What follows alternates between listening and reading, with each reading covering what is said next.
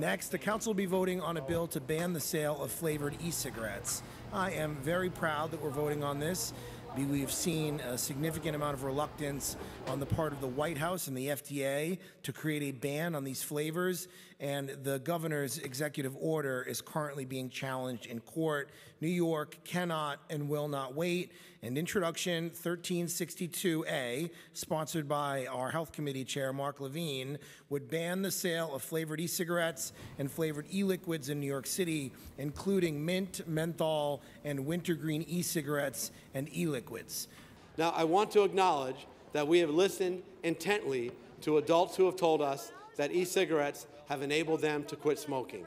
And that's in part why we will continue to allow the sale of vaping devices and tobacco-flavored liquids. But make no mistake, we have no higher obligation than protecting the health of kids. Intro 1362A, which was adopted by a vote of 42 affirmative, 2 negative, and 0 abstentions.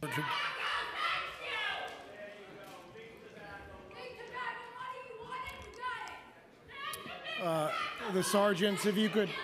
Quiet in the chamber. If you could clear the balcony. If the sergeants could clear the balcony. New York City has just signed the death warrant of millions of smokers who have not yet found this life-saving product, this life-extending product. The alternatives are we can limit the branding on bottles of e-liquid. We can enforce the current laws of making sure minors are not buying these products, making sure these minors are not possessing these products. 95% of the sales in our shops, in all of the vape shops, are flavors that are restricted under this bill. So the only flavor left would be tobacco or flavorless, and these products make up about 5% of our sales. So we wouldn't be able to stay open. Rent in New York City is very expensive, and you can't pay the rent on 5% of your income.